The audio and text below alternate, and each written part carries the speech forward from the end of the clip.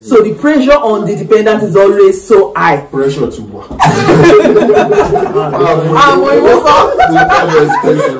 too much.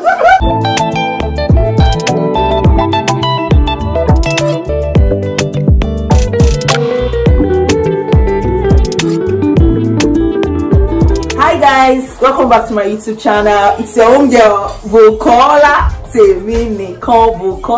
my old subscribers, thank you for coming back, and to the new ones, you're welcome. Thank you guys for coming. So today you see a lot of big men, as in big men, are in the room with us today, and you should know, see the man there. That's my bobo. So we are all here to just share our experience. I've been to share our experience as everyone I have here, they are actually dependent to a student. Oh, mommy. Apart from my husband, my husband is not. Our wives are the ones that know book and married. Like me, I'm not my student, but my husband used to be a dependent while I was a student. But for the three people here, their wife is still studying and they are dependent. I just wanted to give us their reality. I know some people will have soft landing, some people might not have, but we're not cajoling it. We're just telling you how it is. Seriously, but this does not say don't come, please come if you want to. We're just sharing our own stories. So, and I want us to also look back later in life and say, oh, I did this video with Bukola. These things have actually changed now. So it will definitely come to that. So with me here, I have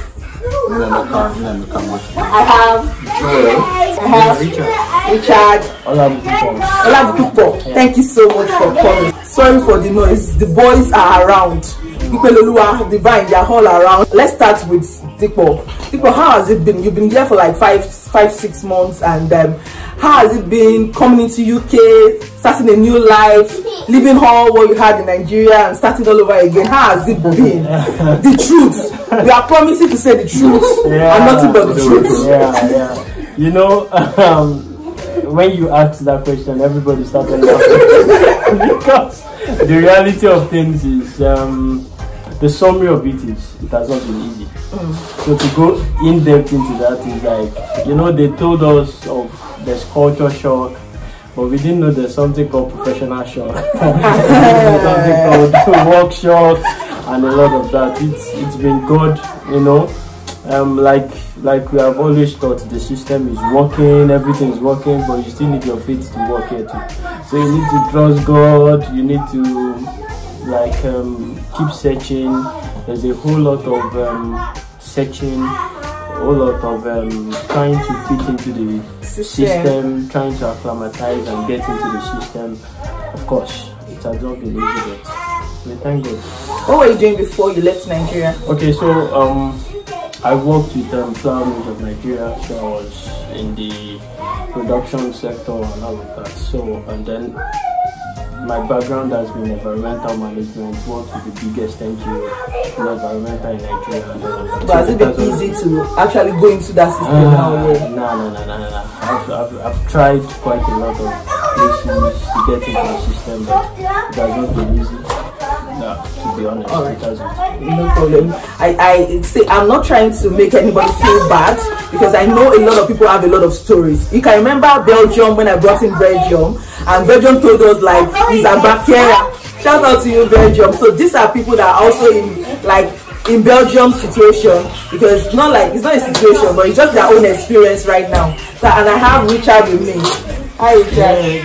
Hello, my name is Richard, and I've been a roller coaster of emotions since I came into the UK, navigating through the system and all of that. Like Dikpo said, there's something called career shock.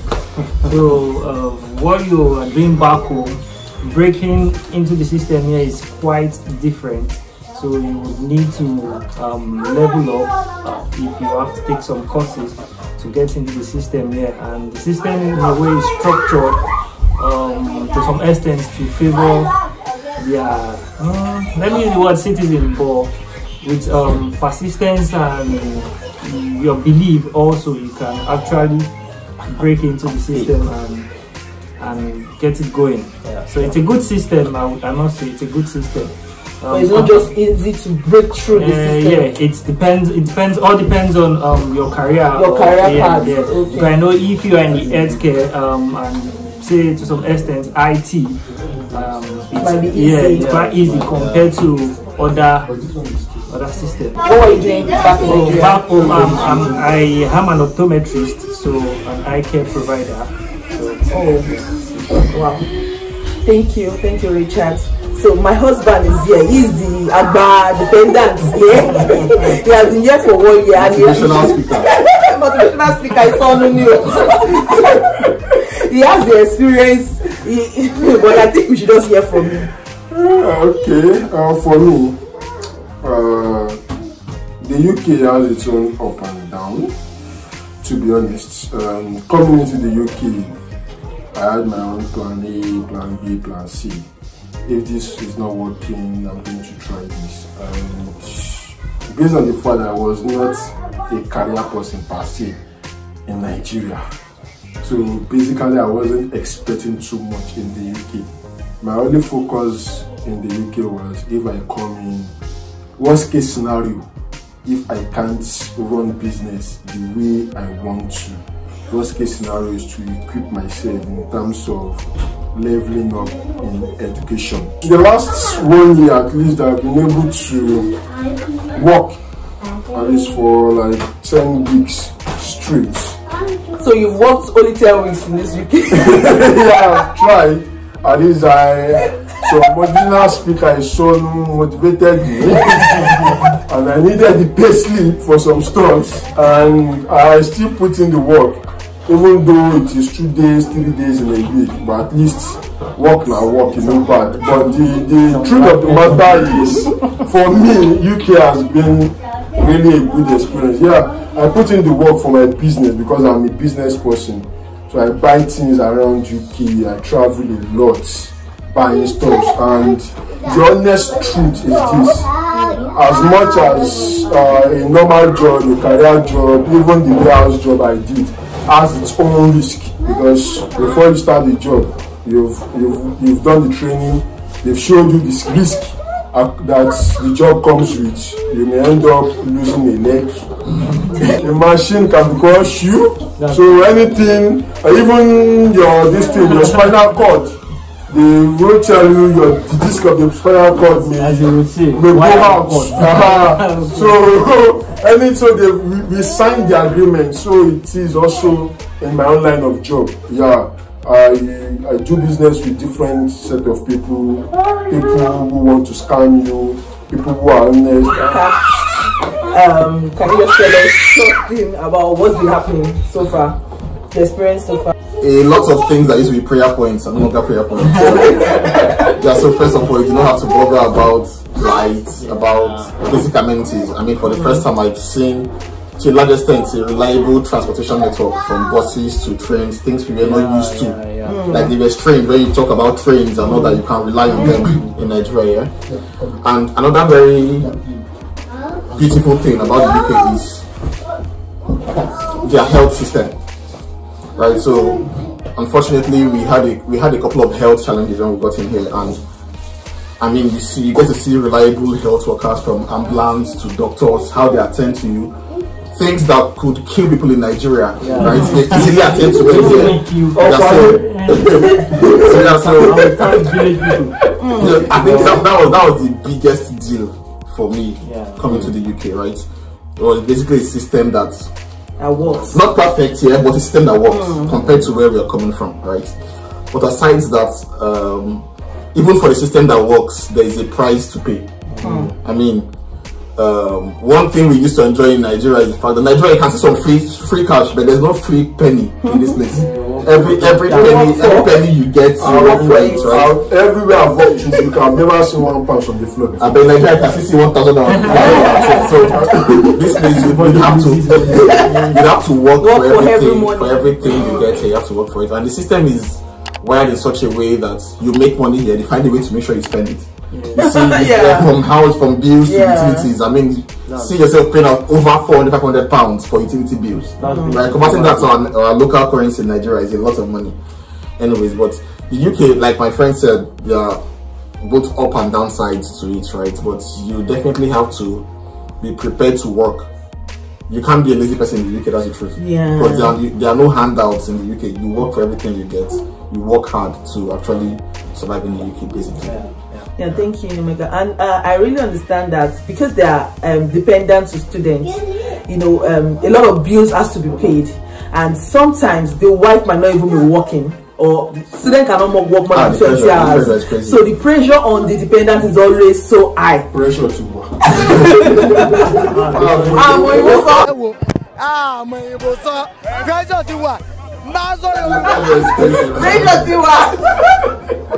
So I really can understand the pressure dependents really face. I want to just ask, is there any advice you can give to people coming? You have experienced 5 months. Come. Yeah, we know we are telling them to come, but what do you advise? What do you think maybe you didn't do right that you would want them to, that you would like others to learn from? Let me say it that way. Should I start from you? Okay, from my own perspective, because he has more than 1 year experience. If I was to rewind time and do things differently, apart from the business person that I am, because to be honest, business has been good. At least I've been able to register my company, and I will soon start trading fully so that I can be a full taxpayer.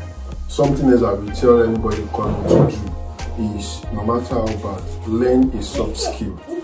As in a skill you can do that will make, because those things that you do in Nigeria that they downpay you for, like they give you just chicken change, here in the UK it's not a joke. Yeah, you like plumbing, carpentry, seriously, just pay as in I know people who are handy guys. They are not even they are jack of all trades. Professionals in none. But these guys, they can do plumbing, not the advanced level. They can do fitting. You buy stoves, electrical stoves, they help you fit it, all those things. Or maybe you buy furniture stuff, they help you fix it together. And do all those small stuff. For those small stuff, they won't charge you anything below 40-50 pounds to do it. So if you can learn those things, they look like it's a joke, but the reality is that people need that skill. Painting is one big deal here. Bricklayer is a big deal here. Fine, you know it and you come here, you still need to do some little certificate courses to add to it before you can get that kind of jobs.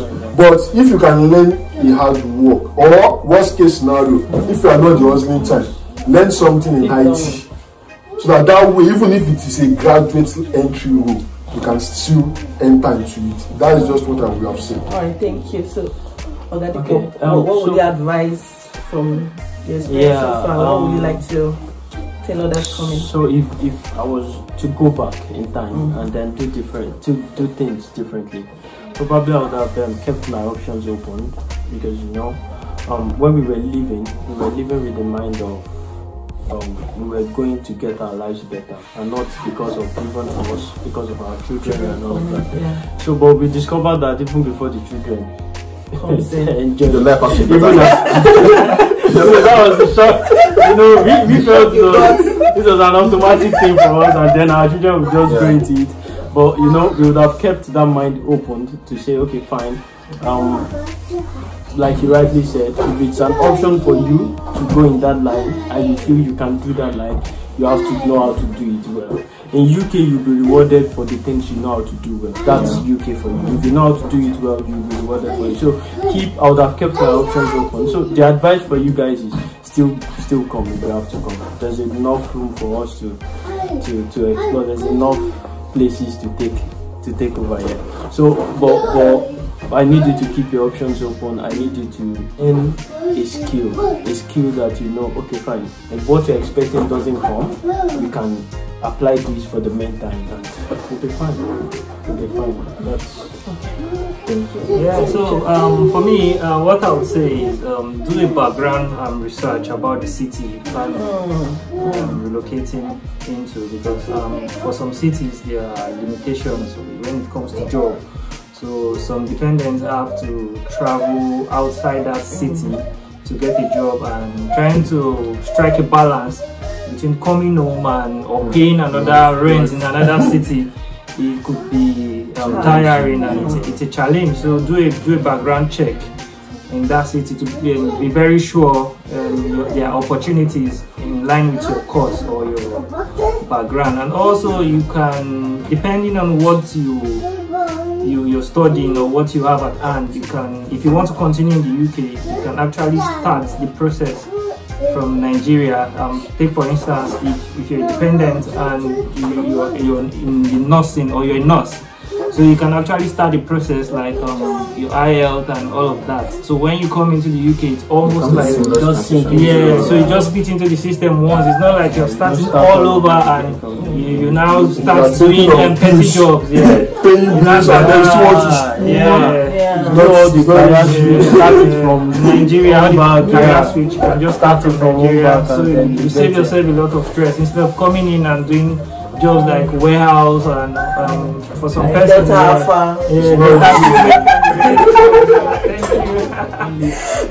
I know that a lot of people plan to leave Nigeria because of this last election. I'm not coming into politics, but I know a lot of people have reached out to me to start the process. Immediately we got our Bala Blue entry. So I know this was what happened to me too in 2020. Immediately October massacre happened. That was the game changer for me. That was when I started the relocation plan. So I know as you are planning, just as you have said, look at the location you are coming into. Presently, in all cities, we've been having a lot of issue concerning job, and I'm not going to lie to you. Anybody that comes to my DM and asks about job in all, work not they all again. No, like there is job, but it's really yeah, can you do it? But it's even hard now. Students are not even getting now. Anyway, some place you go to now. No, some place you go to now in all, they will tell you they don't want student at all. It's everywhere. Birmingham, people are having the same issue. Birmingham, yes. Even London. Much. This all is getting more. It was not like this in our time. So the influx of students. Because even in London, they are complaining. They are not giving them even 20 hours. Because almost all of them now want people who can do full time. So it's affecting students, but general work for people who are dependents, they are still getting. But can they do that kind of job? Yeah, that's it's not even doing the job. You can just do it. Just for a few months. Yeah, and this is what I want you guys to also know, that you should not come with the mindset that I should do care, I should do Tesco, I should do all this warehouse job. I'm not at that game yet now. Yes, let me come to let me say his advice. Don't you say your advice? Okay, so I'll keep it short. A couple of things. Yeah. So there's one thing Joel mentioned about learning a skill. It might not necessarily be to make money off of it, right? I remember when we first got into this house, I paid £240 to someone who just came to clean for less than 1 hour. Seriously? Because there are equipment he had that I couldn't lay my hands on. So this guy made a lot of money. Just these cleaners could make as much as £500 in a day. They just cleaned more. So the whole DIY concept is really, they're really big on it. You can do everything. I have all the tools I have in this house. So from electrical tools to plumbing material, everything I have them, right? You're forced to learn these things. Maybe you might not make money off of it, but it saves you from spending because there are already so many tools. So it helps you save to yourself. That's what. There's something else. I think to come into the UK, you need to have thick skin. Because trust me, not everybody will treat you well. People will talk to you anyhow. People will treat you badly, right? But you already have a plan. You know what you're chasing after, and the ability to not let it get to you is what keeps you sane in this place. Because your mental health is real. Your mental health thing is real. In Nigeria, I think as Nigerians we are lucky. They have natural thick skin, right? But if you do not have thick skin, shege banza. Unfortunately. So many of injection mills. Injection mills. But basically, it's a good experience. It's something everyone should experience, right? But you should be ready for what is coming ahead. Basically, that's that. You should be ready for what is coming ahead, because you might not really get what you wanted at first, and you just want to go for anything. But because you have to pay bills, you can't just sit down. You have to pay bills, and because of paying bills, and I would advise, don't get carried away with those things you got at first. and not look forward to move further. Yeah, don't get carried away. Like, okay, you've been doing care and you're getting like 17 pounds per hour job, or 15 pounds per hour, or 12 or 10 pounds, or 10 pounds, and you are just carried away. Like, oh, this one is not for me. But you just be there and forget yourself. In 5 years, you're still doing the same thing. We shouldn't be. I call those job distractions. Yeah. But you need them to pay bills. Yeah, but you need them. But they are distractions. You They know, are distractions jobs to are good survive. stuff. But don't get carried away. Don't get stopped. Just to make sure that you are looking for what you want. Yeah, thank you. It gets better anyways. Yeah, it really do. It really do. Just give yourself time. 3 to 5 years. And that's what Yeah, yes, but it's the reality. Let's be honest, it's the reality. You are coming into a new environment, to a new country. You meet people there who are professionals like you as well. So there's no way you're going to displace them. During our time, because we were coming as a student. Most of them came in as a visitor, and they didn't go back, and they come in right now. There's how many people in our generation that are getting good jobs of 40,000, 45,000 per annum. Back then, before you even get BRP, bros. Many of them don't have paper. We are even lucky to have breaking into the system. And don't make it like a normal thing when they tell you that it's only care that you can get there. No, don't set it for less. There's other opportunities. I have a doctor here. I have a big sales person here. I have an environmental person here, and my other business guru on my back. I really want to see us in the next 5 years taking territories, going to the city council you have, try and see there are some opportunities. I know there's a lot of, unfortunately, seriously, a lot of, I am Baba of, if you hear unfortunate, na me, I didn't hear him. So it's a normal thing, but it was not easy. Thank God for my husband, I was even applying. At the point I stopped applying because it was affecting me. It was affecting my head. It was affecting everything about me. You know, but you just don't stop. I pray God help us. Thank you guys. Thank you. I really appreciate you guys for coming. Thank you. We can't wait to have all of you. Keep coming to the UK. We want to see you. Come and join us. See you guys in my next video. Bye.